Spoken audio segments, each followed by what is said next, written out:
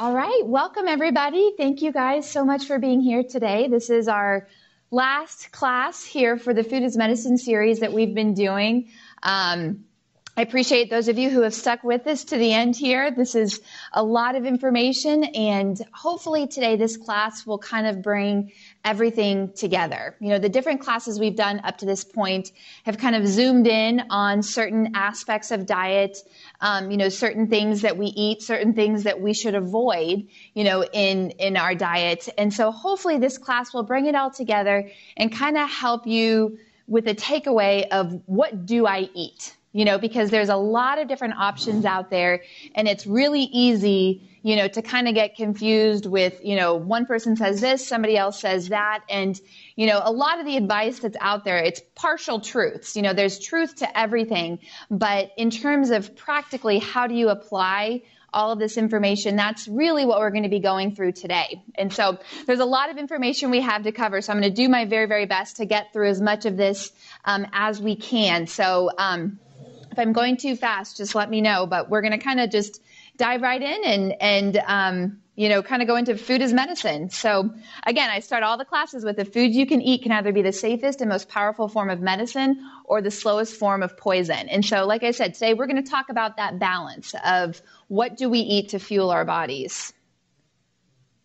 So I kind of want to start with this question of, what has changed in our modern diet that makes us so sick, because one of the things we're going to be covering throughout this class is how our diet has radically shifted, especially over about the past 50 to 100 years. And, and as we can tell, we are living longer kind of, as humans, but we are not necessarily living healthier. And so what is it that has shifted in how we eat that is making us so sick? And, there isn't just one thing, that we're doing, but everything that we're doing wrong in our diets can be connected back to a process in the body called inflammation. And I love talking about inflammation because it's one of those terms that most people have heard of, but you kind of don't know exactly what it is or what it does in the body. And it's a pretty complicated system, but essentially, what is making us so sick is that a lot of the foods in our diet are triggering an inflammatory response in the body. And so when we talk about what inflammation actually has a really important function in the body. Inflammation's job is to come in when we are injured and to break down injured tissue so that the body can come in and heal. An injury could be something as drastic as spraining your ankle or breaking a bone, or it could be something as small as exercise. Every time you exercise, you break down muscle tissue and the body, releases a little bit of this inflammatory response, but then it comes in behind it and it heals stronger. So we end up stronger, after we've exercised because that little bit of inflammation, broke down what wasn't needed so that we could then come in and rebuild. So inflammation is actually a very, very important process, but only in small amounts. You want a bit of inflammation, at certain times, but you want also the ability to turn that inflammation off when it's not needed anymore. And so inflammation can be healthy when it's localized, so it's in one spot. When it's visible, the visible signs of inflammation are heat, swelling, redness, think spraining your ankle, that's an appropriate inflammatory response. But the most important thing is that inflammatory response is acute. So it's a short-lived response. Inflammation starts to become unhealthy when it's systemic. So when you have inflammation all over your body, that can be measured in certain lab values, such as something called C-reactive protein. If anybody's ever had a CRP marker, that is a marker of systemic inflammation. So when inflammation is systemic, you have that inflammation all over your body. Sometimes it's undetectable. So sometimes we don't feel the effect of that wear and tear internally on our bodies. But most importantly, inflammation is unhealthy when it's chronic. So when you have kind of inflammation brewing all the time, think about just a smoldering fire that's always there. And so people often ask, well, how do I know if I'm inflamed or not? If you've ever been diagnosed with anything that ends in itis, you have inflammation. So gingivitis, Dermatitis, eczema, that's an inflammatory response. Gastritis, that's an inflammatory response. Cystitis, so, I mean, you could go on and on and on. But any itis condition is basically your doctor diagnosing you with inflammation at a certain place in the body, and they don't always know what triggers it. And, a lot of the patients we actually see here at the Reardon Clinic come in with all these different multiple symptoms, and, they've seen their gastroenterologist for their gastritis, and, they've seen their cardiologist for their atherosclerosis, and they've seen, all these different doctors, but what connects all the different symptoms they're having is inflammation. Inflammation that's kind of, brewing out of control in the body. And so the key with inflammation is you want to have a balance. Like I said, you want the ability to be able to turn on inflammation when you're injured, but you also want the ability to turn it off quickly. That's why when you sprain your ankle, they say ice it, elevate it, compress it. All of those things are to calm down that inflammatory response, very, very quickly. And the more quickly you can calm that down, the sooner the body can start healing. The sooner you can get all those regenerative cells in there to heal whatever tissue was injured. And so, unfortunately, a lot of us exist in this sort of a state where we have way more of the cells that trigger inflammation and not enough of the cells that turn it off. And because of that, we walk around with all these chronic inflammatory conditions. And so the example I always use to kind of, to delineate the difference between somebody who's balanced in their inflammation versus somebody who's not is if you had two people that went out and hiked 8 miles. If you have a healthy balance of inflammation versus somebody who doesn't, when you hike 8 miles, it's appropriate to be a little bit sore that night, because you've created a lot of wear and tear on your body. Maybe you're even sore a little bit the next day. But if you're in a balanced inflammatory state, by the end of that second day, your body should already be in recovery mode. You should have calmed down that inflammatory response. Versus somebody who's in an unhealthy inflammatory state, they have the exact same trigger. They've hiked 8 miles, but rather than just being, sore for a short window, they're sore for an entire week after they do that exercise. And that's because they triggered that inflammation, and then it just kept brewing and brewing and brewing, and it kept doing its job and breaking down and breaking down and breaking down. And so it was much harder for the body to heal. And so that's what a lot of our modern diet is doing to us, is it's putting us in this unhealthy state of inflammation. So what does inflammation have to do with diet? That's kind of the big question. And, to answer that, as I mentioned in the beginning, it helps to go back and look at kind of where we started. When you look at the ancestral diet and then you look at how our diet has changed, with the introduction of more grains, with the introduction of more processed food, with the introduction of all the additives that we talked about in the second class, when you look at how the diet has changed, it becomes very clear why we are triggering more and more of this inflammation. And, a lot of the communication to our body comes from what we're eating. And so we're going to look at how the diet has shifted through all these different time periods and how that message of inflammation has been amplified, kind of with each revolution. If you've, just as a little bit of a sidebar, there is a notebook that goes with this class, and so it has this PowerPoint in it. And as you'll notice on some of the slides, I have some book recommendations or movie recommendations, documentary recommendations. These are just some great resources that if you feel kind of overwhelmed with all the information, this one in particular, this book, The Omnivore's Dilemma, I always like to point out because it's kind of an oldie, but it's a really great book by Michael Pollan, and he talks a lot about the dietary shifts that have happened and how that has affected the progression of chronic disease for us. And so, but on the different slides, there are some different recommendations that if you want more information, definitely check out those resources. All right, so when we talk about what is it in the diet that is triggering inflammation, there are four major things we're going to talk about, and four major sort of aspects of our diet that are most contributory to inflammation. And so the number one on this list is we're going to talk about what percent of our diet comes from a whole food source. We're going to talk about number two, the ratio of omega-6 to omega-3 fatty acids.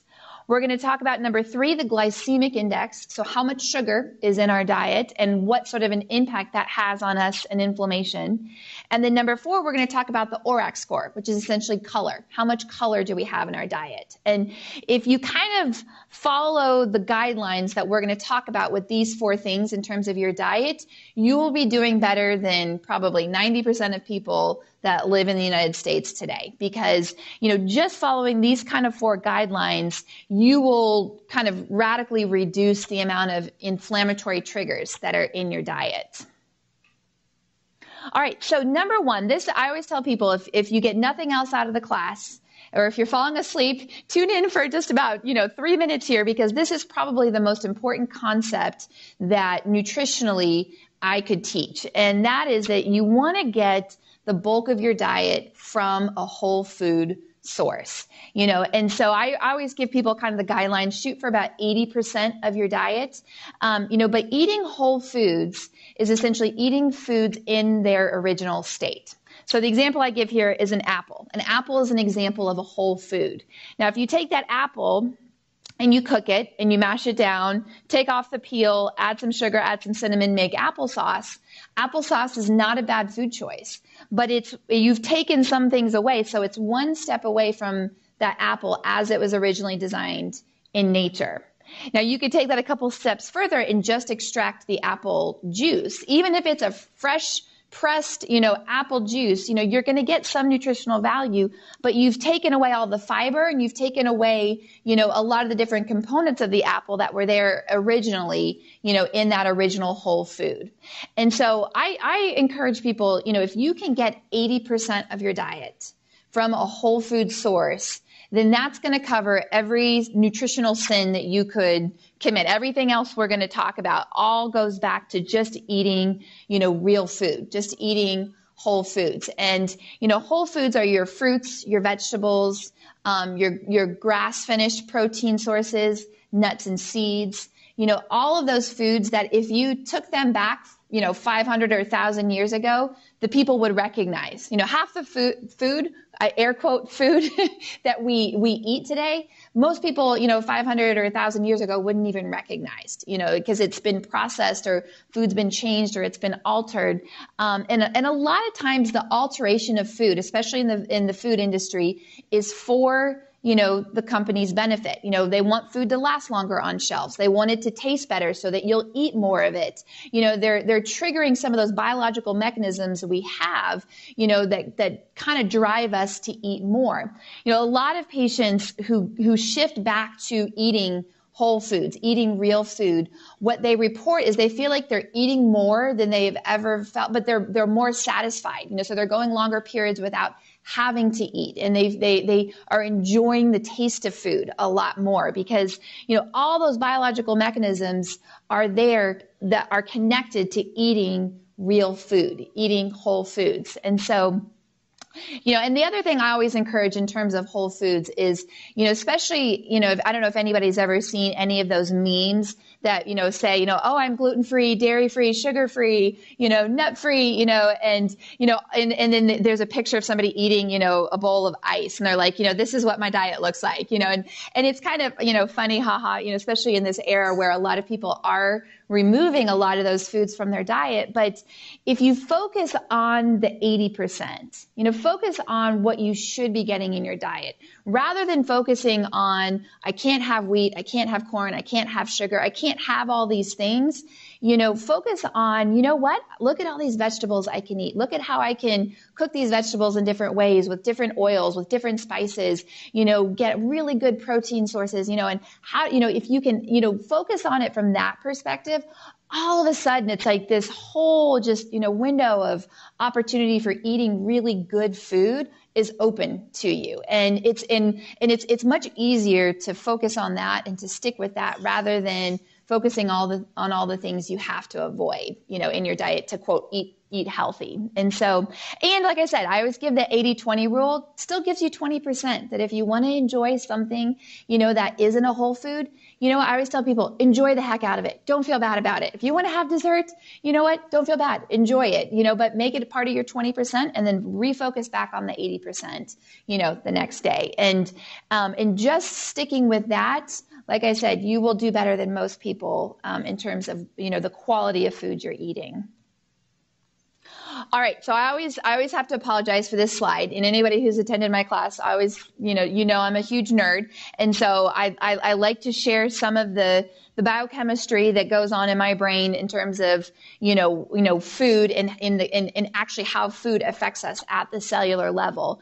And so to orient you, what you're looking at here are what are called essential fatty acids. And we get these fatty acids from eating good quality fats. Our body breaks down these fats into what are called these essential fatty acids. We have to get them in our diet.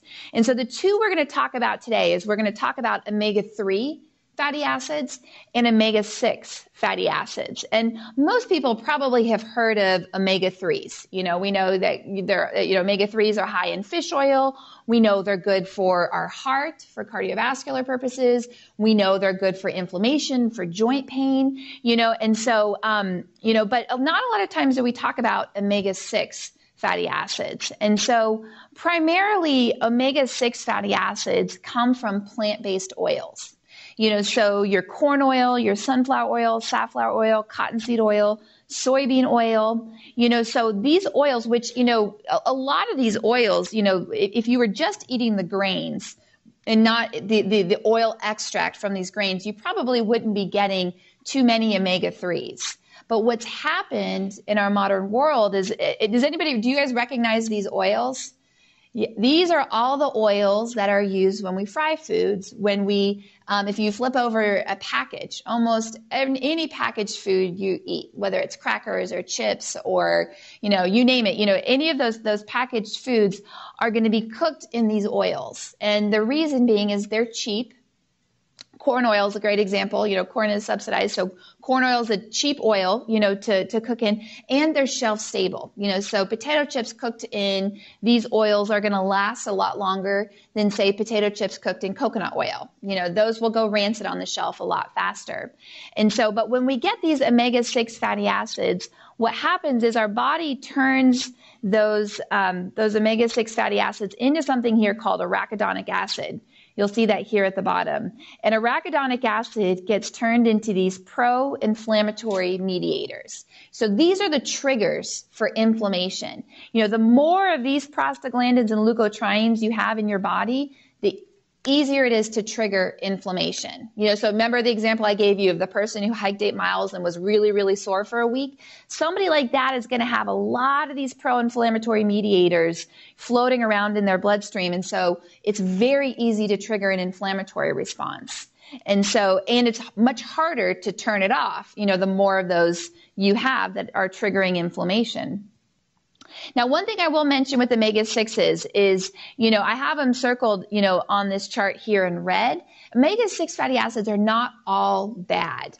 And in fact, they are essential, so we need them just as much as we need the omega-3 fatty acids. But the reason I have them circled here in red is because in the standard American diet, we way overconsume omega-6 fatty acids. And so we actually measure a ratio in the blood of omega-6s to omega-3s.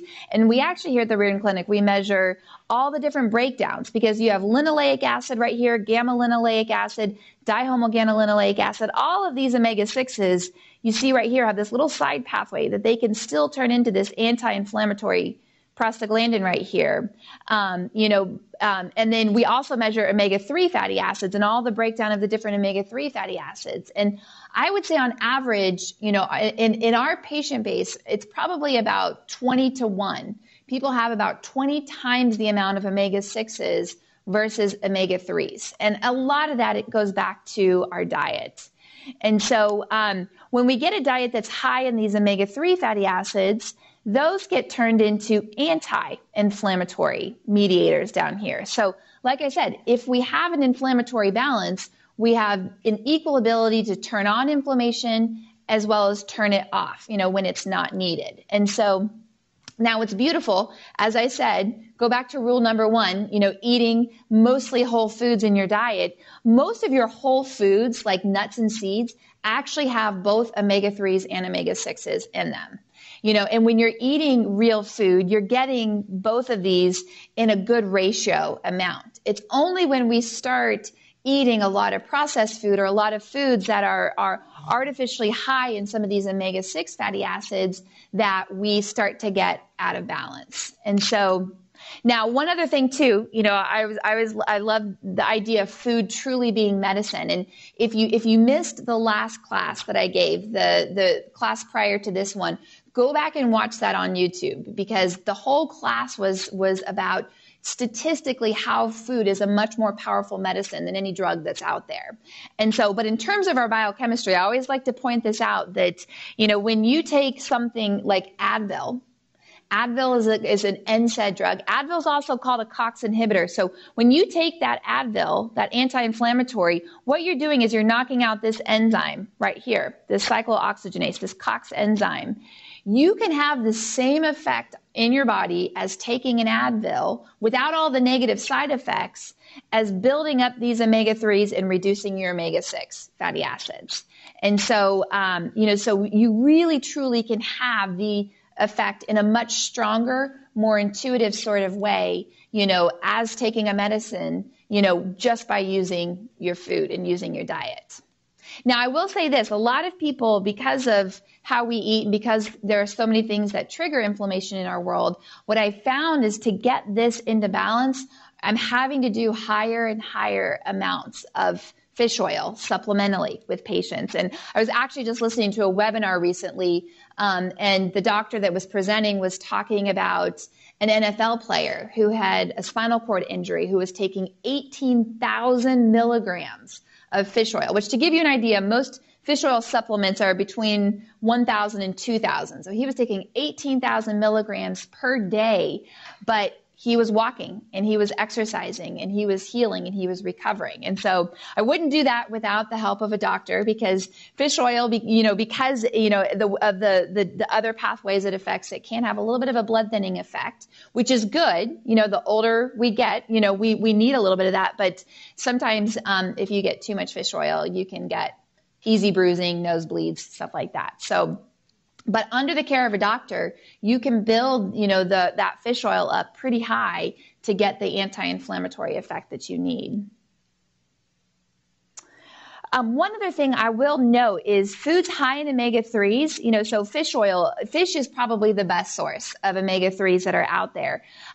Anytime you do stuff like flax seeds, chia seeds, walnut, any of these kind of plant-based sources that are good in omega-3s, those are all high in this up here, this alpha-linoleic acid. And so I have had patients that have come in that do a lot of these seeds, but they're still low in their EPA. And what we find is that there are certain nutrients that you need to convert some of those plants into this EPA. So you need, if you look down here in the fine print, you need magnesium and you need zinc and you need B6. And so, so of course fish or fish oil is one of the best sources, of getting this EPA. But if you do some of the more plant-based omega-3s, make sure you have these levels checked to make sure you're able to convert, that alpha-linoleic acid, into the active form. And the other thing too I'll note is that they've looked at the fat of animals that are grass-fed versus animals that are corn-fed. Corn's over here. Corn's real high in omega-6 fatty acids. So when you look at the composition of the fat of the animals that are grass-finished, they have a much higher amount of omega-3s in their fats. And so, so that's the importance of really, not only are they healthier, the animal is less inflamed, but also they transfer those omega-3s, onto us, through what we're eating. So, quick question? Yeah. Same issue with fish oil, though, that a lot of our fish now are Yeah, so the question was with the fish oil, a lot of the fish being fed with corn, and a lot of the farm raised fish are, a lot of the fish that's used in the production, at least of good quality fish oil supplements, they use kind of the smaller fish like anchovies and sardines, fish lower on the food chain, and so those fish are high, in the omega-3s. And so the companies that do the quality control testing, measure the amount of EPA and DHA. So what they put on the bottle is what's in there. I always tell people though, don't ever buy your fish oil supplement at Walgreens or Walmart. If it is, you get what you pay for. Let's put it that way in terms of a fish oil supplement. So you definitely want to go with a reputable brand if you're going to take it supplementally, especially if you're going to take it in higher doses. Yeah. I would like a recommendation for that. I have a hard time tolerating dealing with the fish oil, even and all of that. Yeah. So anyway, I would like to know what supplements. What supplements? Yeah. So the question is, what supplements? What are good? Probably one of the best reputable companies is Nordic Naturals. And, I tend to trust companies that do one thing and they do it really well. And so Nordic Naturals does a really great job with their fish oil. If you're one of those people that tends to still burp it, you might look at stomach acid, make sure you're able to digest it well, because it might be more, the inability to digest it. The Barleans is another good brand. Yep. Barleans is a good brand of fish oil, and it tastes good. And so, what's your take on algae? Because I've heard that it's even farther down the chain of bad stuff, but you still get the same thing. And one comment was, I used to work for a doctor, and he said, keep your fish oil pills in the freezer. Mm-hmm. They'll digest a little bit lower down. A little bit lower down. Yeah. So the question was, what about the algae? And and that algae can be a great source. Again, a lot of it just depends on the company that you're using. And so in terms of, the quality of it. So, but fish oil is one of those, where we live, in Kansas, where the Reardon Clinic is, I find a lot of patients, unless you're really good about doing grass-fed, really good about getting, nuts and seeds with all the nutrient cofactors, a lot of times a fish oil supplement is needed for most people. And so,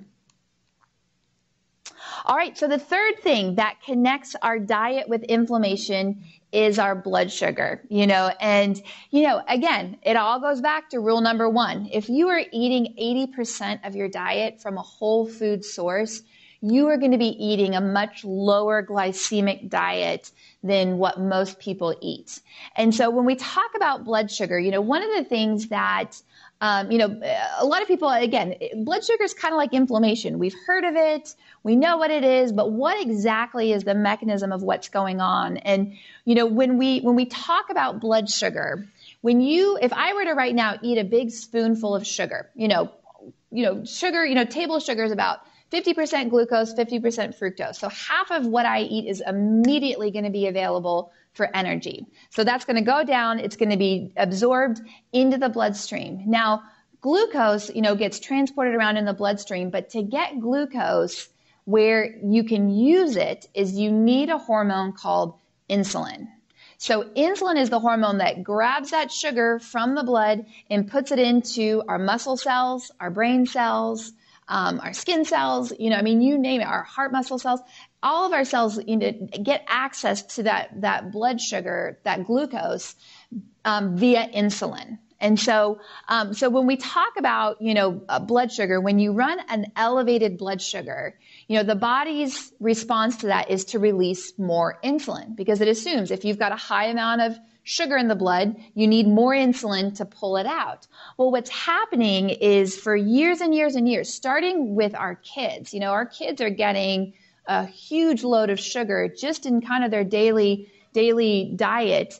If you eat something, like I said, that spoonful of sugar, what's going to happen is your blood sugar is going to very quickly go up. That's a food that is high glycemic is going to get that glucose into your blood very, very quickly. So your blood sugar spikes very, very quickly. And your body senses this quick increase in blood sugar, so it dumps a bunch of insulin. So you release this huge bolus of insulin so that the body then very quickly pulls all that sugar out.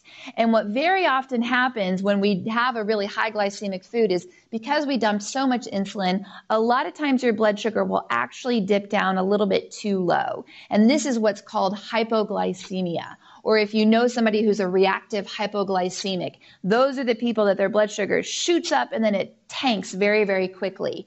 And so I always tell people hypoglycemia, the other name for that is hangry. If you've ever been, so hungry that you get irritable or you get shaky and, it's almost like you just get consumed with, what am I going to eat? Your brain quite literally thinks you're going to starve, when your blood sugar tanks like that. And so when we're eating a lot of foods that are doing this sort of a pattern to our blood sugar, especially over time, that creates a huge amount of inflammation in the body. And especially too, when our insulin levels stay elevated, that creates a lot of insulin. And we talked a lot about that in the very first class. For those of you who were here, we talked about the effects that simple carbohydrates have on insulin and the effects that those have on our hormones and the effects that has on our fat storage. So if you want more detail, go back to that first class. But for our purposes today, when we eat foods that are high glycemic, it does this sort of a roller coaster pattern to our blood sugar. And so high glycemic foods, I always joke, they're all the foods that taste really good. So if something tastes really good and it's not a fat, usually it's high glycemic. So white flour, white potatoes, white rice, white sugar, juices, fruit juices, even some fruits are high glycemic, and they're going to have this sort of an effect on your blood sugar. What you want to focus on are getting foods that are lower glycemic. So foods that are high in fiber, foods that are high in fats, and foods that are high in proteins.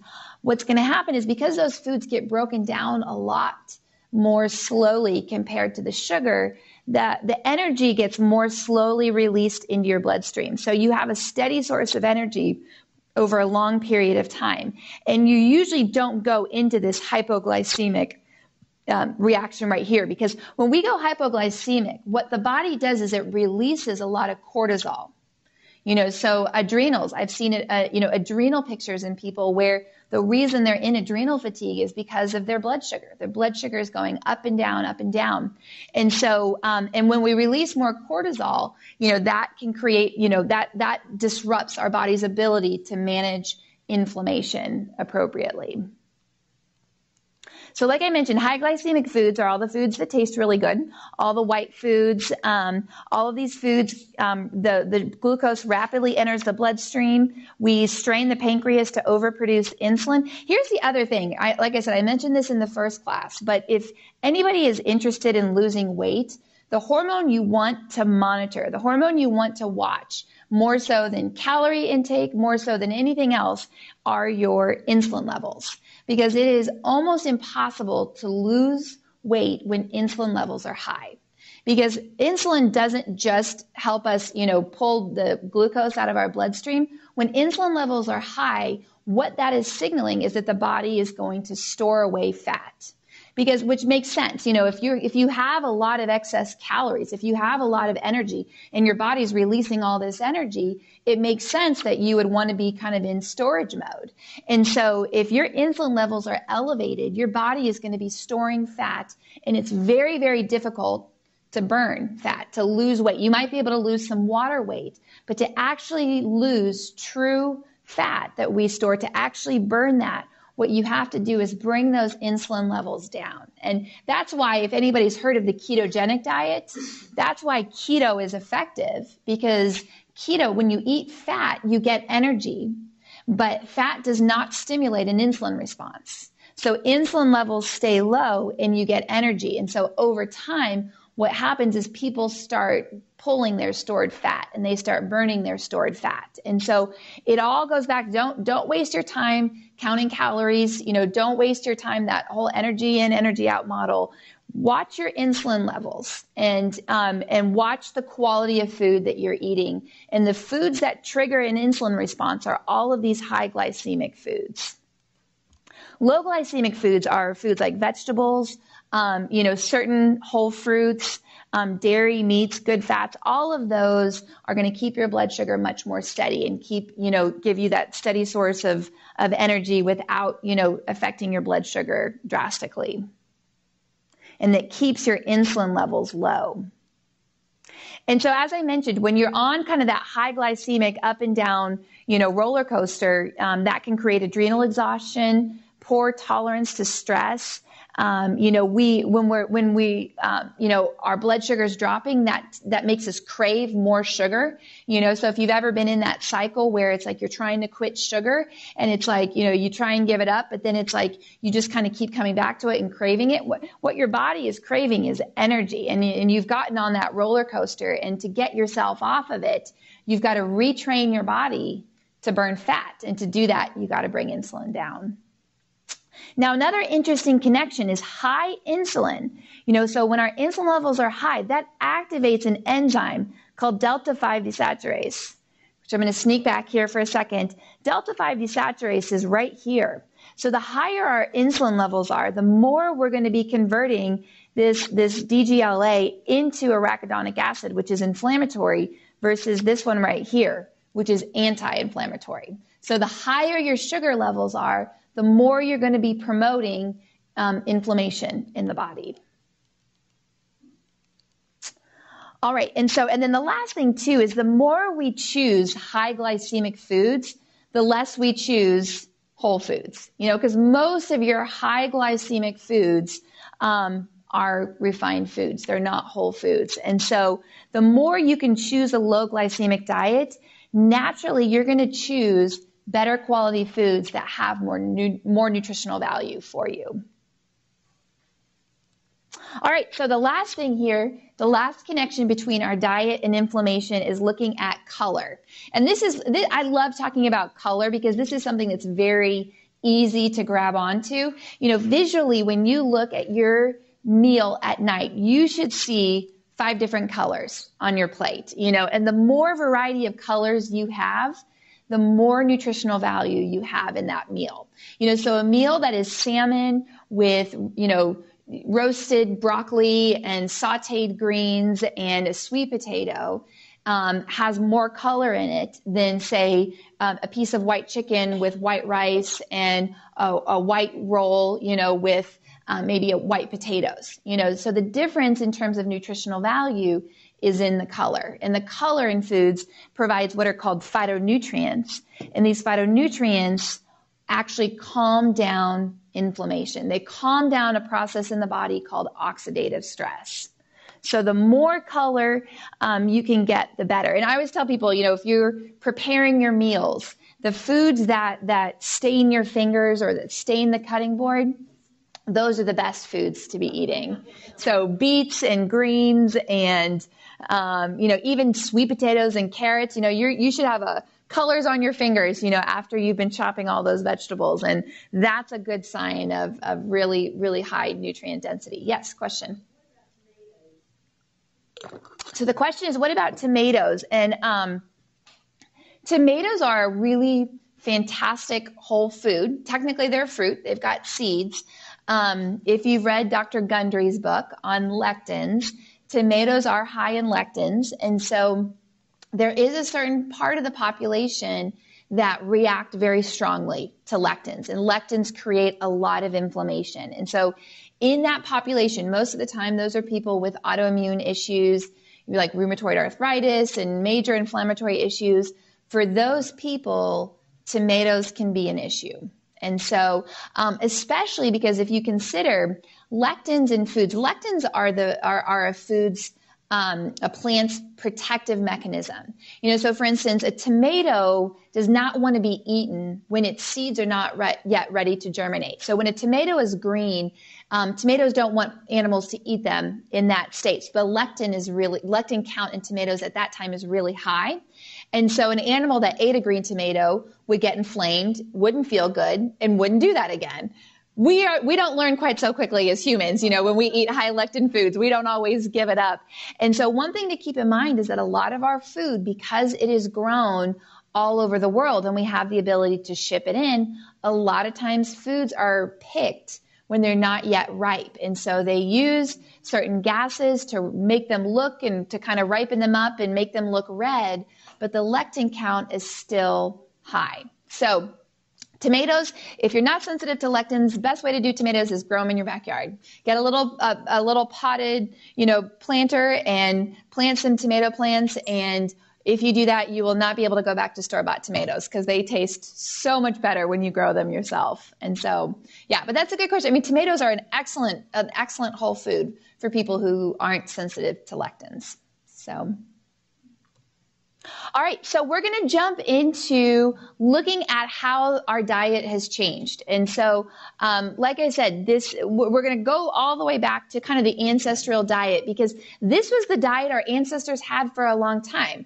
If you look at in human history, the modern diet is a relatively short amount of time. We have radically shifted things, and it's almost like our body hasn't quite caught up with all the food shifts that have happened. And so we're going to kind of go back and look at an ancestral diet and look at what they ate because that's a good idea as far as, what, we can properly digest and what is going to be best for us. And so when you look at kind of a hunter-gatherer sort of culture, they did a lot of plant matter, so a lot of fiber, a lot of leaves, a lot of roots, a lot of berries, nuts, and seeds.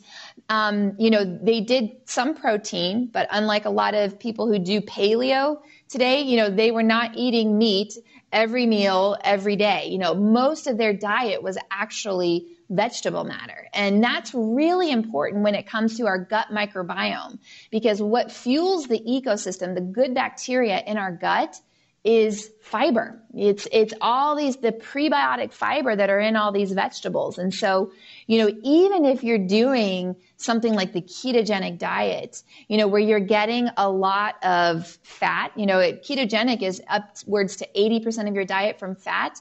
The best delivery system for that fat is vegetables. Cook your vegetables in fat, and, you're not necessarily doing cream cheese fat bombs, though some people do keto that way. That's not the healthy way to do it. It doesn't pass the 80% test. Cream cheese is not part of a whole foods diet, unfortunately. So what we find is that these people rarely experience degenerative and inflammatory disease. Now, the counter argument to that is our ancestors had a life expectancy of about 30 to 35 years old, and so most of us would probably agree we don't experience a lot of inflammation, when we're young either. But the one thing I always tell my patients is don't accept the fact that just because you're getting older, that it's inevitable you're going to have joint pain or you're going to be more tired or you're going to get cardiovascular disease. The only thing that changes the older you get is you have to work a lot harder, because the big difference between somebody who's young, who's pretty much under the age of 30 versus after is when you're young, you make a lot of stem cells. Your body's in this proliferative phase. You're growing, that's typically when people were reproducing. And so you have all these floating stem cells that help heal your body from the damage of inflammation. And so, so for those people that hit the age of 30 and they're like, oh my gosh, everything went downhill and I got, all these injuries and all this pain, they were probably inflamed for quite some time prior to that. They just didn't feel the effects of that inflammation because, like I said, inflammation breaks down tissue, but then the body comes in and heals. And if that healing process matches the breakdown process, you don't feel the effects of inflammation.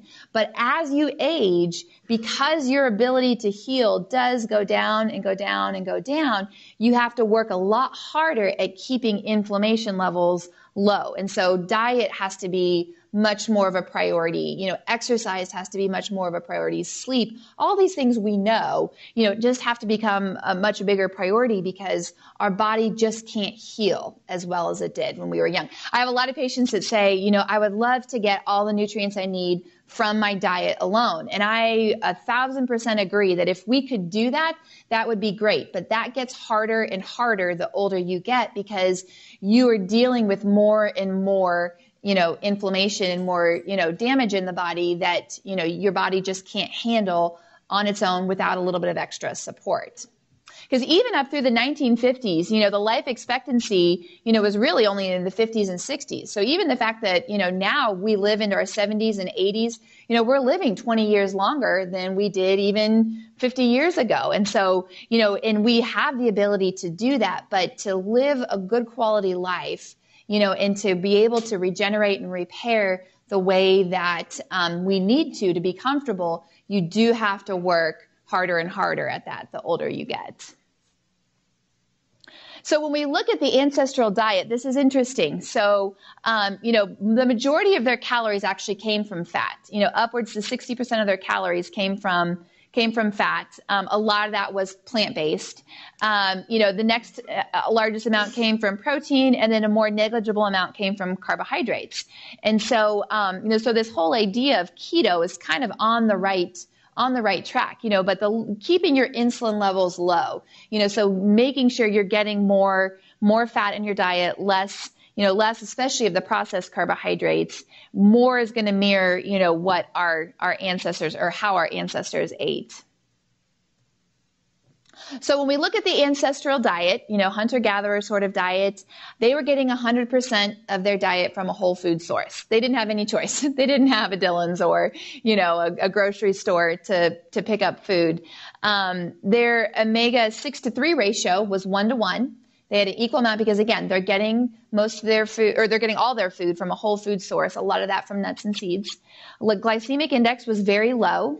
Their blood sugar, stayed real low. Insulin levels stayed low. And, another piece to their glycemic index, another thing that our ancestors didn't necessarily choose to do this, but as part of kind of their life cycle, they had periods of fasting. They had periods where food was not as readily available. So the whole idea of having periods where we go without, where we fast, that brings your insulin levels, back down. And so, even incorporating periods of intermittent fasting can help, lower inflammation levels and bring down insulin.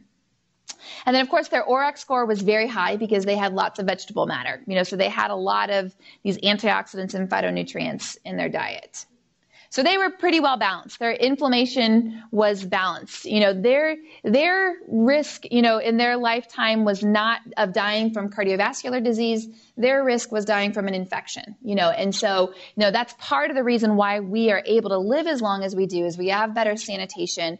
We have antibiotics. And so because we are living longer and longer, as I mentioned, we're feeling the effects of inflammation more and more, especially the older we get. And so we just have to work harder, to keep this in balance, the older we get. So as we start to go into what's called the agricultural revolution, which, really, really great book to explore this idea. I don't have it written down here, but a really great book is by Dr. Gundry. It's called The Plant Paradox.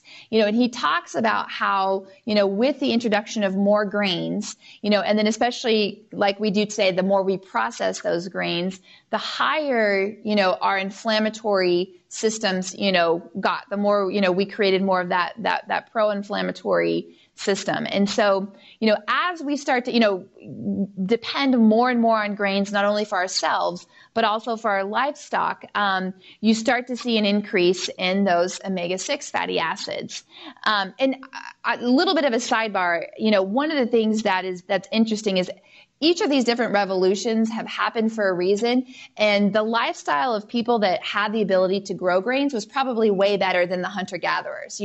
Hunter-gatherers were, their primary existence was looking for food. And so the ability to grow food and to feed that to livestock and to grow livestock and eat that was a huge evolutionary advantage, for humans. And so I don't want to discount the fact that, each iteration of the diet that we've changed, especially even modern, even the processed food, the ability to have food on the grocery store shelves has liberated women from, being, in the kitchen. It's liberated people from growing gardens. It's created more time in our life. But I think we're finally kind of catching up with the fact that there are consequences to eating that way. And so like I said, with this agricultural revolution, we start to see a little bit more of a shift. So as you process and refine grains, not quite so much in terms of whole foods. Omega-6 to 3 ratios now shifted 5 to 1, which is not bad. When I see a 5 to 1 ratio on a lab, I get really excited because I don't see that very often in today's values.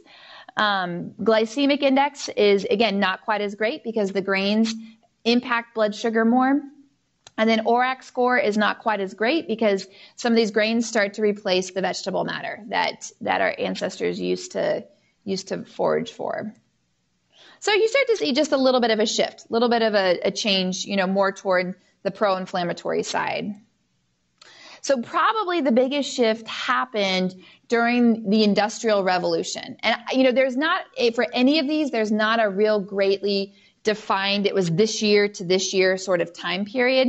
But the way I kind of define this Industrial Revolution period is this is around the era when food became less about just sustenance and it became more about business. So this is when, food companies started to develop processes to sell more food, to make it last longer, to make it taste better, all those different things, they started to kind of manipulate our food. Food science really started to come into its own. And so I kind of put this right around the end of World War II era, maybe a little prior World War I, World War II era. But this is when we start really processing foods, separating fats, refining grains, refining sugar. White bread, tastes a whole lot better than the whole wheat bread. And what starts to happen is we start to replace all the nutrient dense foods we were eating with these more poorly refined foods. And again, I always tell the story about my grandma who's in her late 80s and how, I can remember my husband and I were growing a garden and I was telling her about how we were canning the tomatoes and making all these different things. And she looks at me and she's like, Annie, you can buy canned tomatoes for 99 cents at the grocery store. She's like, why would you go through all this effort to grow it? And, because in her mind, she grew up on the farm here in Kansas with 9 sisters and they had to grow most of what they ate. And so for her, when she had a family of her own and she was able just to go to the grocery store and pick this stuff up, that was life-changing, And so, like I said, as we got into this era, it was thinking more along the lines of how do we make people's lives better and more efficient and easier? How do we make food less expensive? And with that, though, there are some health consequences that we're learning. One statistic that's interesting, that I think this was actually in Michael Pollan's book, is he said back in the 1950s, people used to spend 15% of their budget on food and less than 5% on healthcare. And now those numbers have switched. That we are spending less on our food, but a larger percent of our budget on healthcare. And so it's kind of an interesting number to look at, that the less expensive food gets, the sicker we get. And that's always, people always ask me, they're like, well, like organic food is so expensive or vegetables are so much more expensive. And, and I always kind of flip that question. And the better question is not why are vegetables and whole foods more expensive, but why is all this other food so cheap? And when you start to look at why it's so cheap and the ingredients that they're using, it makes sense, why they're able to sell it for a lot less. So during this time period, we're down to 65% of the diet from a whole food source. Omega-6 to 3 ratio is now 10 to 1. So we're definitely more shifting into a pro-inflammatory state. Glycemic index is really high, and then the ORAC score is low. And, what's interesting about the glycemic index, I don't know if anybody's heard that, they have termed Alzheimer's type 3 diabetes. So the great generation, the ones that are ending up end of life with dementia and Alzheimer's, this sort of more refined diet, they've had, about half their life, more than half their life. When you start looking at baby boomer, who were raised on a lot of this stuff, we're seeing those rates of dementia and Alzheimer's show up a lot earlier, in people in their 60s and 70s. And so, that inflammatory, diet and that lack of regulation of blood sugar eventually kind of caught up with them, which it terrifies me for kids these days, because when you look at what kids are eating today, I mean, it's pretty unbelievable. Not only in terms of, the candy and the sodas that they're drinking, but when you look at all the healthy foods, the yogurt, your kids' yogurt, it's a health food. Well, a tube of yogurt could have 15 grams of sugar in it, for kids, and juice is a healthy food. They need apple juice so it's like all these things that kids are eating have all this added sugar. And then you add on top of it all the extra sugar, all the candy, all the other snacks that they're getting. And kids these days are just overloaded. I would say at least half of the ADHD kids that I see in my practice, a lot of the root of their issues are dysregulation in blood sugar. The kids are just, they're hangry, and so they act out, and when they get brain fatigue, they don't get tired like we do. They get more wound up. And so stabilizing their blood sugar, giving them a high fat, high fiber, high protein sort of breakfast changes their day for them. So this is where we're at after the Industrial Revolution, way more toward a pro-inflammatory state. And then all these things that help protect us, the ORAC score, the glycemic index, all these whole foods, all these things that should help protect us against inflammation are getting smaller. So then that brings us to our diet today, our convenience fast food revolution, which I keep saying I'm going to do this, and I probably need to add another slide after this, because I do feel like the pendulum is switching, and I do feel like people are waking up more and more, and I do feel that there is a grassroots movement more toward whole foods, more toward healthy eating. And, the evidence of that is when you just look at all these big companies that are making, their foods organic, that they're pulling out all the, MSG out of their foods. They're making changes not because it's better for their bottom line, but because people aren't buying their products anymore. And so I think we are evolving past just this whole idea of, fast food, but we still do a lot of this. We are still in this convenience revolution where even if we're not eating out every meal, think about all the different foods you use that come in a package to prepare your dinner. How much of your dinner are you preparing from fresh fruits and vegetables and, from a whole food source. And so, we still have this convenience mentality, even down to, I think it's a move in the right direction, but, the meal subscription boxes you get, it's real food, so it's again, a step in the right direction, but it's still coming in a package. We don't, we're not involved with, we're not connected with the food that we're eating as much. So in today's, we've got a lot of highly refined foods, low intake of vegetables. If we do get vegetables, a lot of times they are from a can or they've been, changed and morphed to where a lot of the nutritional value is no longer there. A lot of not only, oils that are used, but hydrogenated oils that are heated. So you're breaking, hydrogen bonds and creating trans fats. A lot of chemical preservatives, that are there for longer shelf life. A lot of artificial natural flavorings. A lot of the stuff we talked about in the class we did on food additives, but a lot of that has come about within the past 20 to 30 years. So today we are getting about 35% of our diet from a whole food source. Omega-6 to 3 ratio, like I mentioned, is 20 to 1. Regularly, I review labs that are 30 to 1, 50 to 1, 60 to 1, and this is not just in people who are, over the age of 40 or 50. These are young people too that have, this inflammation that's out of balance.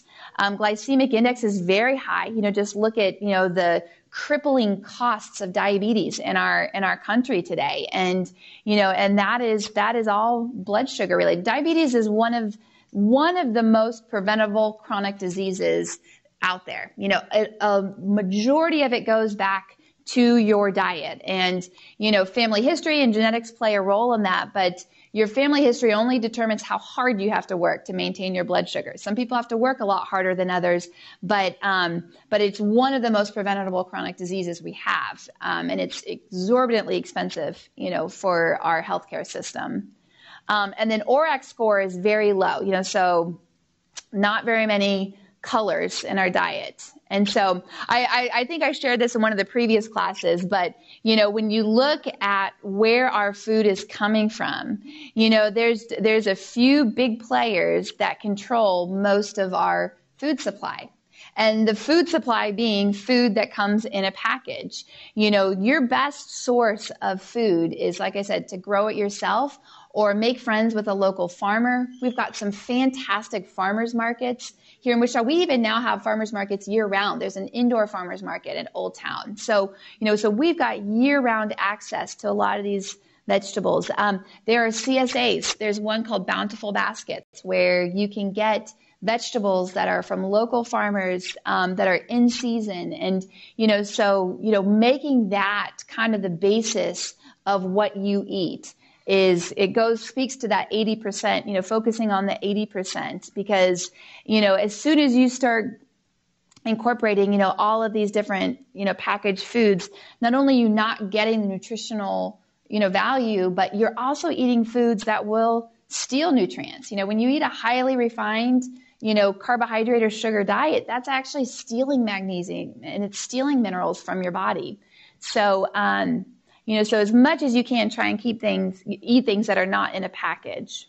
So this is where we're at today in our modern diet. Way more, pro-inflammatory, 20 times the amount of pro-inflammatory mediators, and, significantly less, in terms of the things we need to help balance out that inflammatory response. And so this is why, a lot of chronic diseases are not only on the rise, but they're showing up earlier and earlier. It's why we've got a lot of digestive issues in kids. It's why we've got a lot of women in their 20s and 30s with autoimmunity and infertility and, hormonal issues. It's all of this can go back to what we're eating. And as I mentioned in the previous class, food truly is the most powerful form of medicine, but it is dose dependent. You can't, just eat, spinach one day and that protects you. It's a consistent dosing over a long period of time, and it's getting a variety of different foods. So I always give people these 14 different, ideas, because I've kind of gone through all the negatives of don't do this, don't do that. And so what does an anti-inflammatory diet look like? Realistically, what does that look like on a day-to-day basis? And so, of course, my number one is eat a variety of fresh and whole foods. So what does that look like? So breakfast might be eggs, it might be avocado on almond flour toast. It might be a smoothie where you've got fresh, berries with spinach and flax seeds and, almond butter, or you throw a handful of walnuts in, so it's lots of color and it's real food. So lunch might be, a salad. And I always tell people, don't make wimpy salads. If you're going to have a salad, put a whole avocado on there, put a couple hard-boiled eggs, put a big handful of pistachios, get full fat dressing made, or make it yourself with olive oil. Make your salad a really hearty salad. Get lots of vegetables. Make it taste really good. It shouldn't be this iceberg lettuce, with just, the fat-free vinaigrette, with, some shredded carrots. That is not a meal. That is not a salad. And so, you might do lettuce wraps. Dinner, when you look at your dinner plate, 75% of your plate is vegetables with protein, and those vegetables are cooked in good quality fats.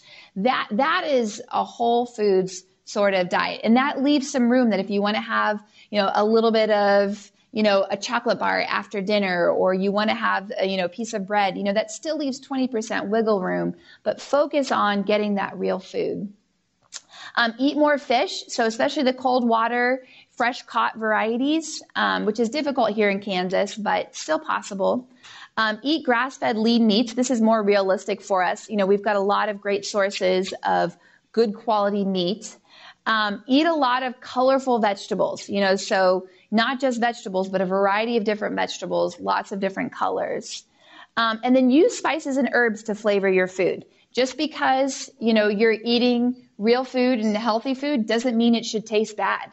When you're putting good fats on, when you're putting good quality sea salt, when you're using herbs and spices, That is what people pay hundreds of dollars for at gourmet restaurants. It's the fresh ingredients, and it's all the different flavors that are used.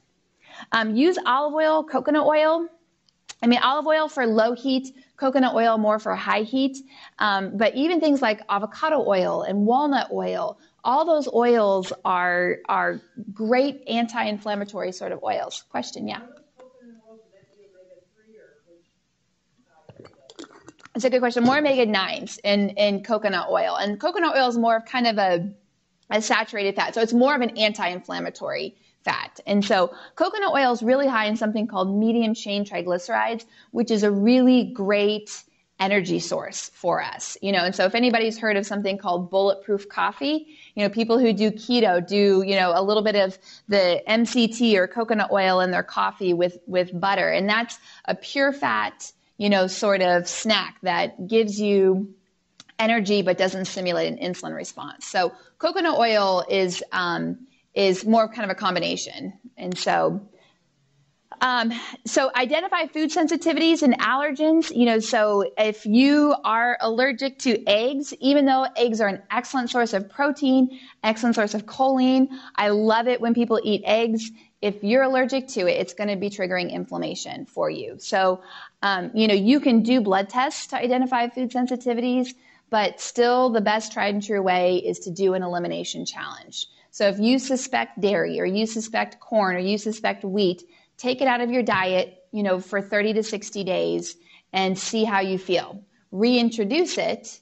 And if you are reacting to those foods, you'll have a much stronger reaction when you reintroduce it. So identify what those food sensitivities are, because those can kind of be a constant thorn in your side and constantly be triggering inflammation. This one right here, this movie, this is a documentary called Food Inc. I think it's still on Netflix.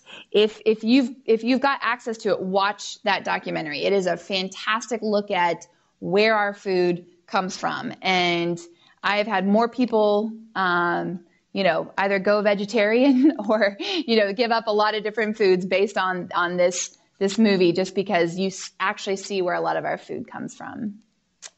All right, number 8, avoid conventional vegetable cooking oils.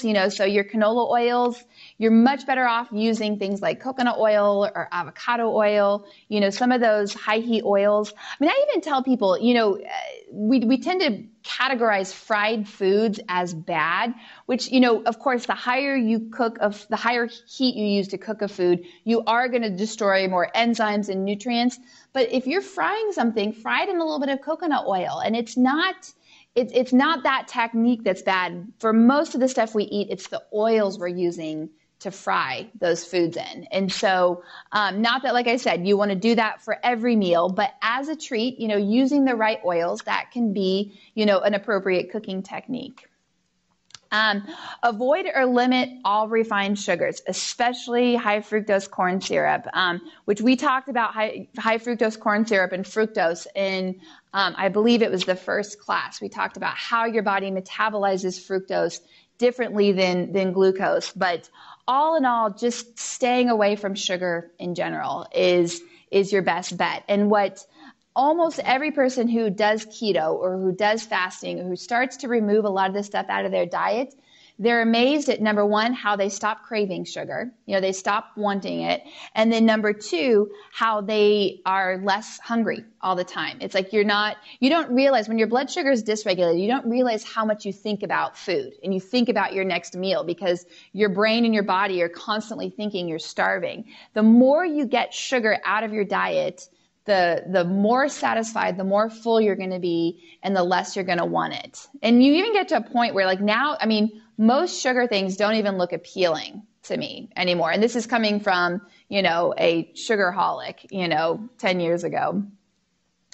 Avoid or limit intake of refined grains. Grains are just inflammatory. Unfortunately, I think a lot of it is what we're spraying on our grains. I think a lot of it is the herbicides, the fungicides. You can see, the difference. When you eat wheat sprayed with glyphosate, that creates leakiness in the gut. It creates permeability, in that cell membrane. And so even doing the, whole grain wheat is still for a lot of people going to be inflammatory. And so not that you have to, forever and ever, go gluten-free, but just be mindful of that if you're eating that on a constant basis and you still have your inflammatory issues, it might be one of those grains that's triggering it. Limit your intake of dairy. Dairy is one of those, again, a lot of people will say completely eliminate it. If you are sensitive to it and if it is a food allergy, then yes, definitely eliminate it. Most people can do a little bit of dairy, a little bit of cheese, a little bit using it as a garnish. But we are not baby cows. We don't have the same amount of lactase enzyme as a baby cow. So we can't handle the quantity of dairy that most people eat. And in that regard, it can become inflammatory. Number 12, snack on nuts and seeds. Nuts and seeds, if you are not allergic to them, nuts and seeds are one of the best, snacks because they travel well. They're balanced in omega-3s and omega-6s. They're high in fiber. They're filling. So they are a fantastic snack to kind of keep on hand. When you're thirsty, drink water. That's another thing we talk about, I think, in the first class is all the sugar that sneaks into the drinks that we're drinking. It's a Gatorade here with 30 grams of sugar. It's a apple juice there with 20 grams of sugar. It's a Starbucks with 60 grams of sugar. All of that kind of sneaks into the drinks that we're drinking. And so, if you're thirsty, try and drink water or herbal teas or black coffee. All of those, will are much better without any of the added sugar in them. And then number 14, eat organic as much as possible, which again, if you watch the food additives class, we go into all the different effects, of glyphosate, and just the sheer volume that's being used. This is a graph that shows that, prior to the mid 90s, there was about, 15 million pounds of glyphosate that was used annually. And today we're pushing close to 300 million pounds of Roundup used per year. And again, in cross sections, this is shown to contribute to leaky gut. And so, buying organic, washing your fruits and vegetables, can limit your exposure. Now, what's amazing too is eating the right foods will protect you. So I don't know if anybody's heard of the amino acid called glutamine, L-glutamine. L-glutamine is needed for your enterocytes, or the cells that line your digestive tract to heal. Well, glutamine is high in protein, animal proteins. And so getting good quality animal proteins, having the stomach acid to digest those proteins, you're giving your body, what it needs to heal. And so, it's important to, like I said, not only focus on staying away from the processed food because it's not good for us, but it also just doesn't provide us anything. It provides us calories, but most of those calories just get stored as fat. And most of us don't have a problem with our storage. All right. So, in terms of organics, most of you have probably seen this list. This is called the Dirty Dozen. It's put out by a group called the Environmental Working Group. These are the 12 worst fruits and vegetables in terms of pesticides. So these have the most amount of pesticides sprayed on them. So these are the ones that are the most important to buy organic. So always buy your strawberries organic. Always buy your apples, your applesauce, anything apple derivative, buy organic. And so, so these are some of people's favorites, but all of these are very easy to find at not only Dillon's, but Walmart and Target and Costco. They have all of these, or most of these, they have organic options, and they are a little bit more expensive, but again, in the long term, because, of the effects you have on your digestion, getting the conventional stuff over and over again will contribute to more digestive issues. They even recently measured, the Environmental Working Group measured amount of pesticides in certain processed foods. So they looked at things like Honey Nut Cheerios, things that like oats and stuff, and conventional were really high in glyphosate, versus the organic versions had little to no, glyphosate in them. So people always ask, is it worth it? And I say yes, it's definitely worth it. The Clean 15, these are some of the ones that they use less pesticides on. So if it's not in the budget, these are the ones that, it's not quite as important, like bananas. Bananas have a skin. A lot of the, the pesticides they spray don't actually get as much into the bananas. So some of these might not be quite as important to buy organic. All right, so we've got about 8 minutes left, and so I'm going to roll through all the rest of this pretty quickly because, that first section looking at the balance of inflammation, and especially what we're eating and how that influences inflammation is so important to kind of set us up to talk about the gut, because where most of this inflammation is occurring is in the gut. And, even though where we feel it might be in the joints, or it might be on our skin, or it might be in the brain inflammation is huge for a lot of people. Where most of this is getting triggered is in the gut, because that's where our gut is where we get the most amount of exposure to things from the outside world.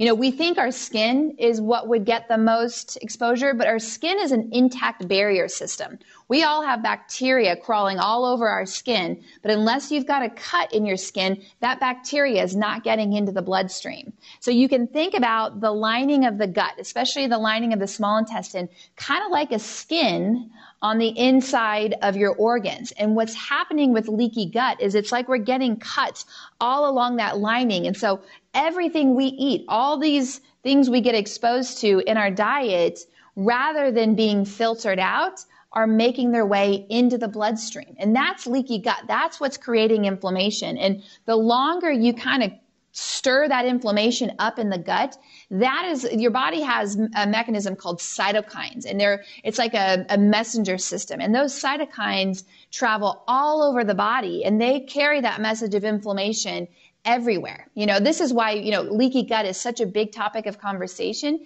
because a lot of it starts in the gut. And so controlling what you eat can control inflammation all over the body. And so, Hippocrates said all disease begins in the gut, and he said that, over 2,000 years ago, which is so true, and even more so true today.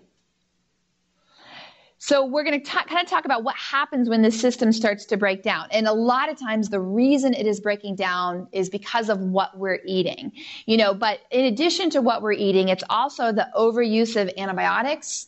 It's, different foreign food products, so all these things, that whole additives class that we had, a few months ago, all those things that our body doesn't recognize, it doesn't know what to do with. And so it has to detoxify them in the liver. And a lot of that gets stored either in our fat cells, or it gets stored in the liver or in the brain.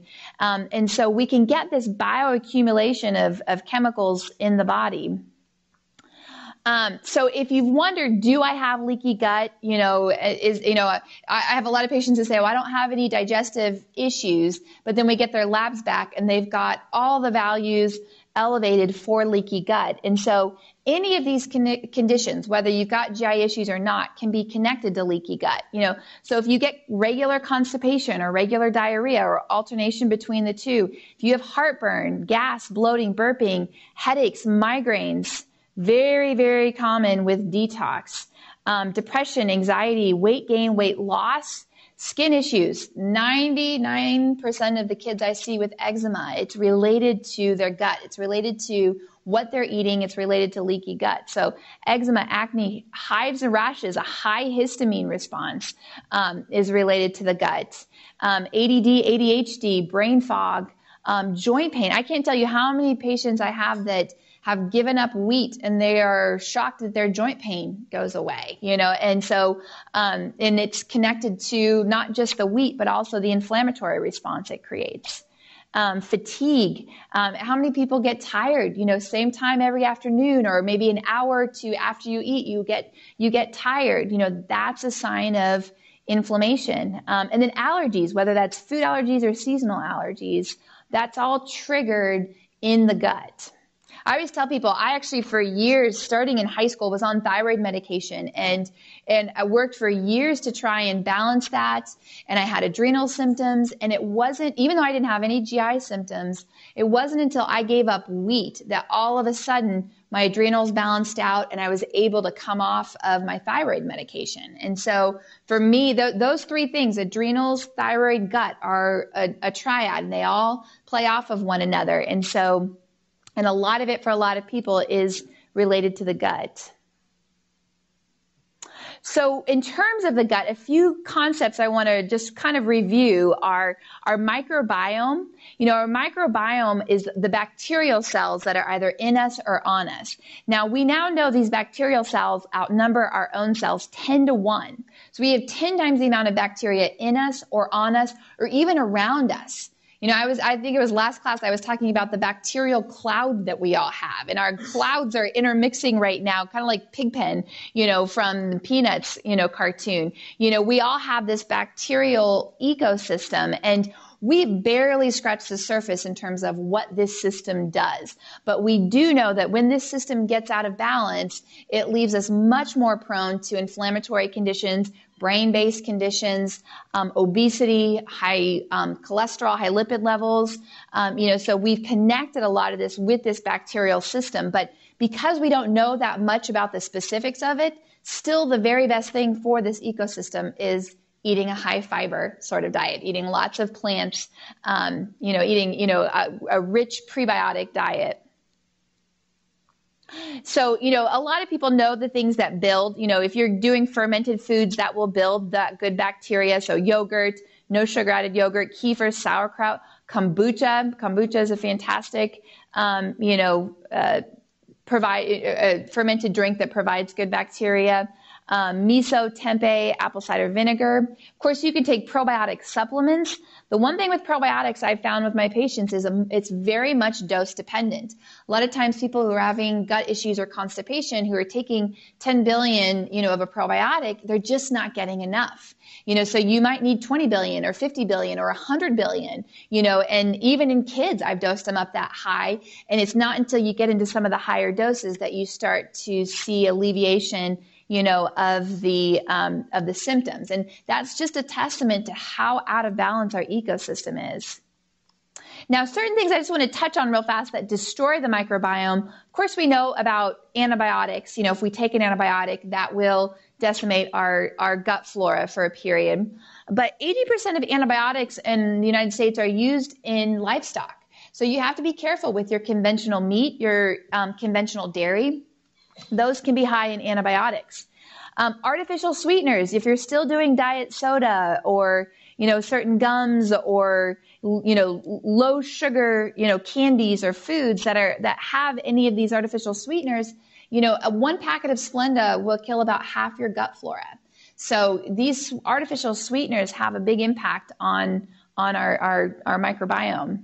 And then certain chemicals, you know, so chlorine's used in our water system to help kill bacterial infections in the water, which is good. We don't want bacterial infections in our water, but if not all of that chlorine is filtered out by the time it gets to your house, that chlorine in the water you're drinking can disrupt your microbiome. Can also disrupt the biome on your skin. You know, so if you've got chronic skin inflammatory issues, you might need a chlorine filter, you know, on your shower heads.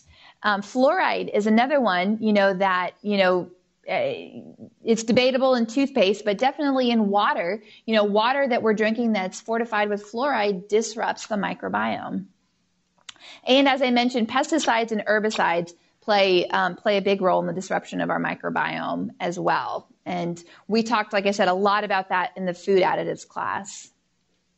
So when we look at what is actually happening, what is the mechanism of leaky gut look like?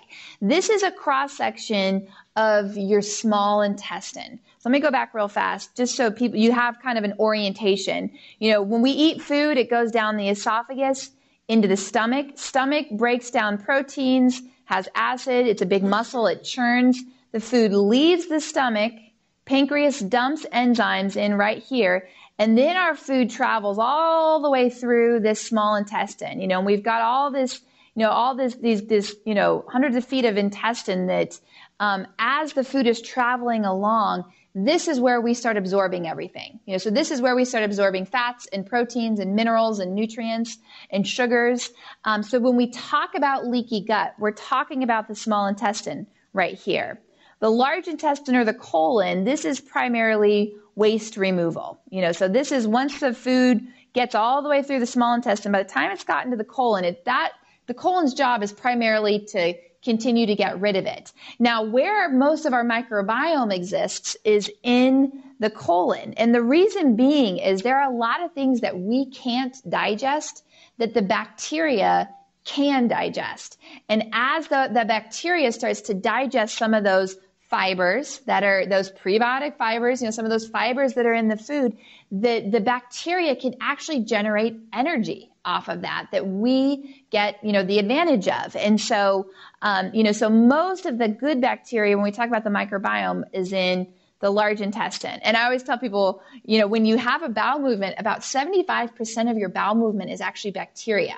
And a lot of that bacteria is sloughing off the wall of this colon. And that's part of what kind of helps us further digest some of those fibers. And, we get benefit and energy and propionic acid and all these other, great sources, butyric acid, which we talked about last class. We get that from the bacteria that are in our colon. So when we talk about leaky gut, like I said, this is a very zoomed in cross section of the small intestine. And the small intestine only has one cell layer that protects us from all the food that's floating by in the small intestine in our bloodstream. So in a healthy individual, in a healthy gut, we've got all these tight junctions between each of these cells so that any food that's floating by has to be absorbed across these little hairs right here, along the lining, and it goes through the cell into the bloodstream. That way the body has total control over what gets absorbed and what gets eliminated.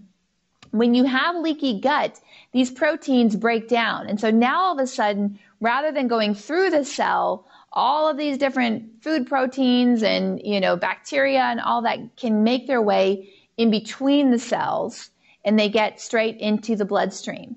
And since the immune system is in the bloodstream that surrounds the gut, it's a highly reactive system.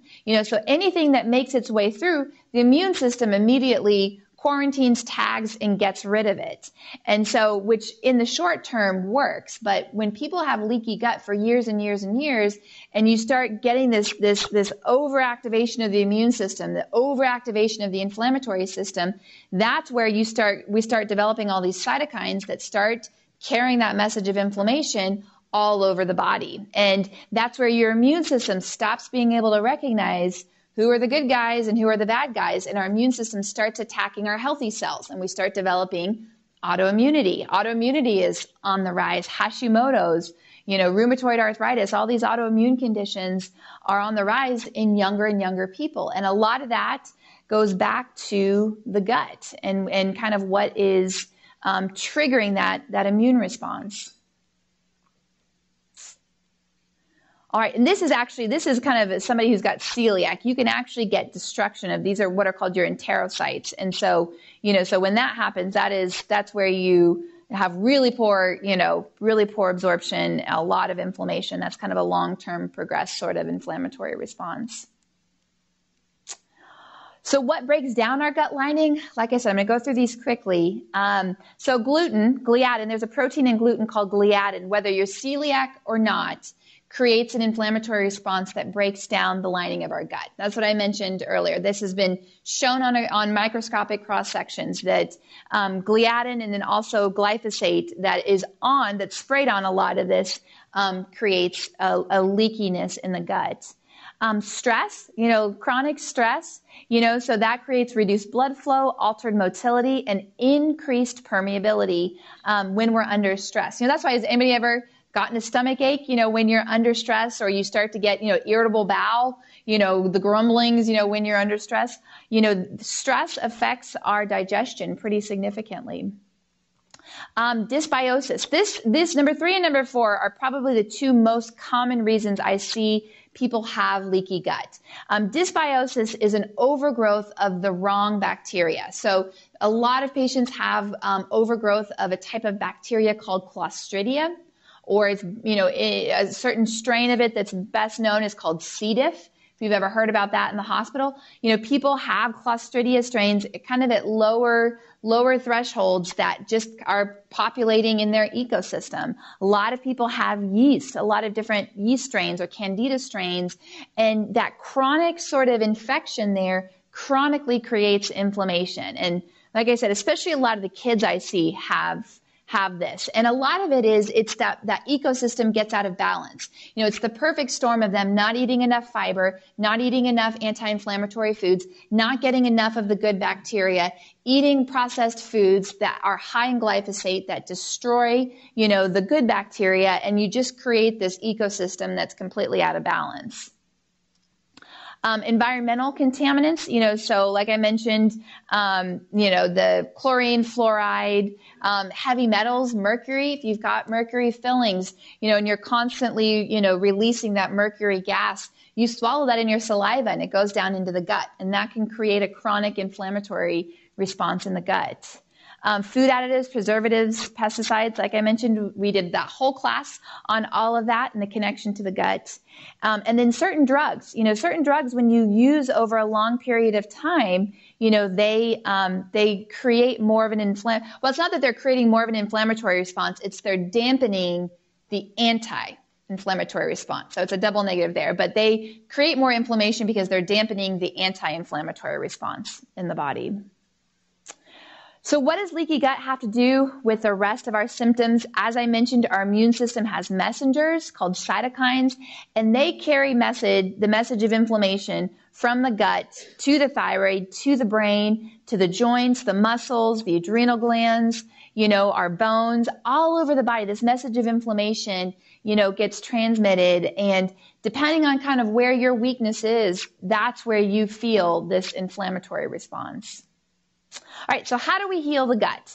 In addition to changing diet is step number 1.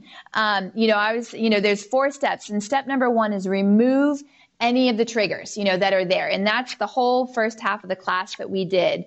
But once you've kind of removed food allergens, triggers, inflammatory foods, the second step is to look at replacing certain things in the diet. So if you've got low stomach acid, if you're constantly burping, clearing your throat, if you've got acid reflux, bloating, undigested material in your stools or fat in your stools, those are a sign of either low stomach acid or low digestive enzymes. Reinoculate, so getting that prebiotic fiber and good probiotics in your diet to help replenish, that ecosystem. And then the last is repair, and this is something we do a lot of work with, especially with some of our chronically ill patients here at the Reardon Clinic, because a lot of our patients have had leaky gut for so long that they're not able to absorb these nutrients. And when they can't absorb these nutrients, they can't effectively heal their gut. And when they can't heal their gut, that inflammation continues to perpetuate. So some of the most important nutrients in terms of healing the gut are minerals like zinc and magnesium. B vitamins are extremely important. L-glutamine is an amino acid. One of my new favorites, which this is something that I've been doing a lot more research in here lately, it's kind of an old thing, but sulfur. You think about, so MSM, methyl sulfur, methyl sulfurmethionine MSM is a methyl donor and a sulfur donor. You need that to heal leaky gut. And, in addition to allergies and adrenals and, there's a lot of different processes that the body needs both of those substrates for, the methyl groups and the sulfur. And so I've been using a lot more MSM with patients, especially the ones that have the chronic, sort of allergies, the ones that have the chronic food sensitivities, the ones that are doing the diet, they're doing everything, but yet they still have a little bit of inflammation in their gut. The MSM has been working beautifully to help heal that. And we've been dosing it up pretty high too. These are all different nutrients or compounds that help control inflammation. So they're good for inflammation all over the body, but also really good for inflammation in the gut. So curcumin, a lot of people are on curcumin. A lot of doctors are putting people on curcumin because it's so well established in the research that it's anti-inflammatory. Vitamin D, glutathione, resveratrol. We talked about fish oils. All of those work with the body's own inflammatory systems to balance inflammation. When you take an NSAID drug, when you take an Advil, all you're doing is stopping the production, of those prostaglandins, which trigger inflammation. When you do things like fish oil, you do things, these anti-inflammatory compounds, you work on both sides of the equation to create that balance in the body. And anytime you can use these natural substances, the body's going to use them more intuitively compared to a drug. So where do I start? Like I said, there's the 14 things that I mentioned. But if you want an even more condensed list, number one, get rid of sugar. Start with that. Start with all the obvious sugar. Don't buy the donuts. Don't buy the sweets. But then start looking for the hidden sugar, in all of these different foods, that you could possibly eat. Reduce additives and preservatives. So don't buy anything in a box. Or if you do, look for the organic version. It's never been easier to eat healthy because if you love Doritos, you can find an organic form of Doritos that, it uses natural spices. It doesn't have MSG in it. And probably you can even find some that don't even have corn, so you can move your way into, making better food choices as you are on your way to going toward 80% whole foods in your diet. Increase good fats and proteins. As I said, if you're getting rid of sugar, then the other, source of fuel for the body, better source of fuel for the body is actually fat. So if you're decreasing your sugar, you've got to increase those good quality fats. Decrease simple carbohydrates. Like I said, get rid of sugar, but then start looking at all these processed carbohydrates, which pretty much have the same effect as sugar in the body in terms of your blood sugar.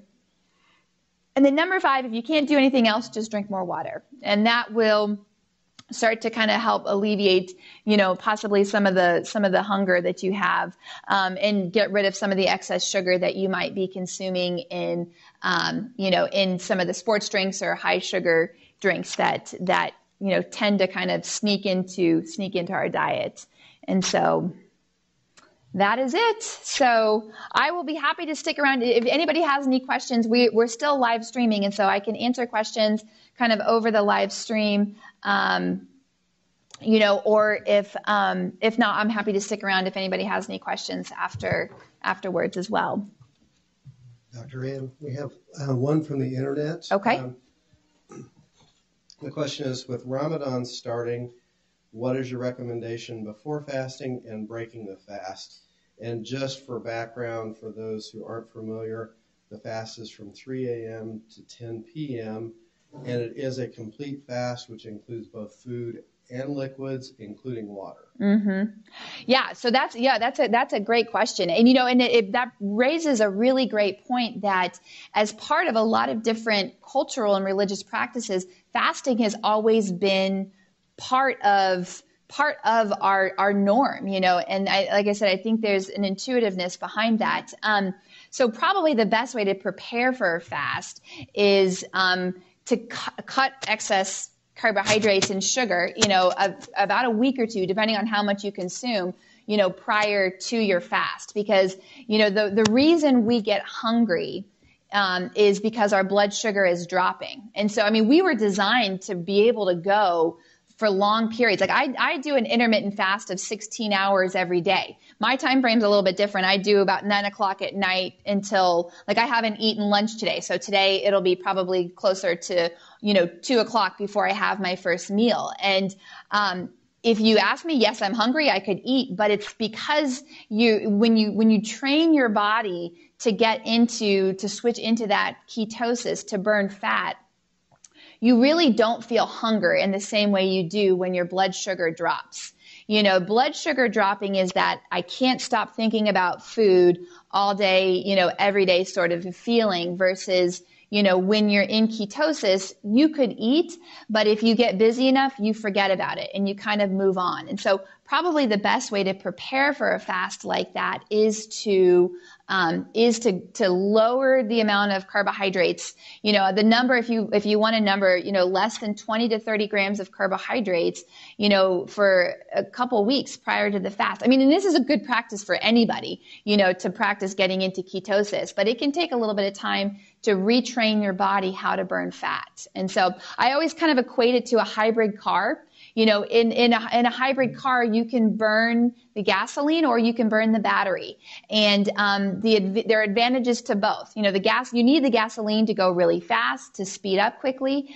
But the battery is a more consistent, fuel source, and it won't run out. You're constantly recharging as you're burning it. And so, but if you're only ever burning gas, whenever you run out, you have to stop and fill up. And that's like carbohydrates. If you're constantly all day, every day eating simple carbohydrates, every time your blood sugar drops, every time you run out, you're going to feel the need to stop and refill. Versus if you can train your body to burn your battery, which is your fat, your fuel source, then when you run out, your body naturally shifts into burning fat. And so you make that transition. It's what we call a metabolic flexibility. You make that transition a lot easier, and so you don't feel as hungry. And so that would probably be my best kind of general recommendation. It's a good question.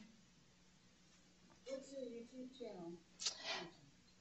So if you look up Reardon Clinic on YouTube, we've got hundreds of videos. And so we have this whole class series, the Whole Food is Medicine. This was the 4th class in the series. We have all the classes available online. We will next month be starting over back at the beginning. The classes will not be live streamed or recorded anymore, but they will be available in person. So anybody who wants to come in person will be going back through the class series. So if you missed one over the next 4 months, we'll be going back through all of them. Or if it fits better in your schedule, you can pull it up online from when we recorded it previously. But there's a lot of great lectures dating back, 10, 15 years ago. A lot of really great information. I had one other question from the internet. What about grapeseed oils? Where do they fit in comparison to like the omega-3, omega-6? Grapeseed, I believe, are higher in omega-6s. I'd have to look up what the percentage is, but I believe those fall more into the omega-6 category. And so any of your oils, though, the less processed you can get, the better. So a cold pressed omega-6 oil would still be better than a kind of a high heat, highly refined coconut oil, if that makes sense. And so, so I'd have to look up grapeseed oil. That's a good question. A lot of those, if you Google it, you can find the percentage. Even in certain nuts and seeds and different foods, you can find the percentage of omega-3s to omega-6s. Like, for instance, walnuts have higher omega-3s versus 6s, whereas almonds have higher 6s versus 3s. Both have both in them. And when you're eating a variety of foods, a variety of whole foods, you'll naturally get a good balance between all of them. But I'd have to look up grapeseed oil. I'm not 100% sure on that one. Yes? What are your thoughts concerning bottled water? The question is, what are our thoughts concerning bottled water? So plastic water bottles, a lot of times are shipped hot. And so if you've ever tasted, the water that comes from those bottles, it tastes a little plasticky. So those plastics, if you go back to the food additives class, the plastics are what are called endocrine disruptors. So in men that can lower testosterone levels. Women it can raise estrogen. They're estrogen mimickers. So it can raise estrogen levels. So really, the best way I always use glass. Whenever possible, and try and just refill it. It's better for the environment too. But yeah, plastic water bottles are not an ideal way to get water. So. I just have a comment. Yeah. So you do get quite a bit of credentials and credit, whatever, to Dr. Gundry's studies? Yeah, so the question was, how much credence do we give to Dr. Gundry's stuff? And I think, his book is fantastic. Read the book just for, the information. That's probably one of the best, nutritional books I've read in a while in terms of new information. Not everybody needs to be strict lectin free, like he talks about. There's a difference between lectins and nightshades, and so if you know you're sensitive to nightshades, it can cross over a little bit. Right, yeah. Beans, you really don't. He talks about, in terms of beans, he just says pressure cook your beans. So he doesn't say don't do beans, but pressure cook them. And this is where, everything we talked about today is kind of the general lens, that if you are doing whole foods, you're doing real foods, start with that and then refine down from there. What a lot of people find is the more real foods they eat, the more they're sensitive to how certain foods affect them. I'll use myself as an example.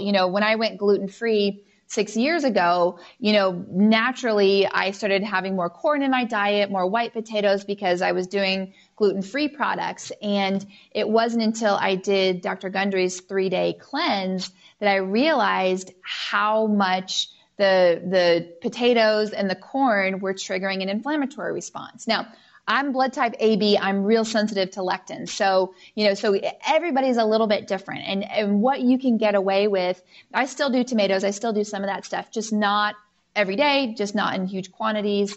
And so that's where you can kind of start to refine what is right for you and what is right, in your diet. And so I think he gives a good general guideline. And I think probably the most important lectins to avoid are in the grains that we eat, the high consumption of wheat and corn, and then from there, refine down your vegetables. And so, yeah.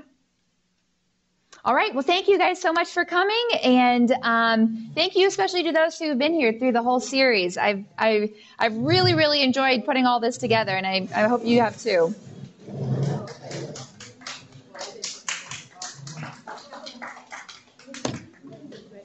Yeah. The ratio of omega-3s and 6. Yeah. I've got my lab here. Can you tell me what that would be? Because I have no Sure. idea. He went through this so fast. Yeah. And so it's your ratio is right here. So you're 24.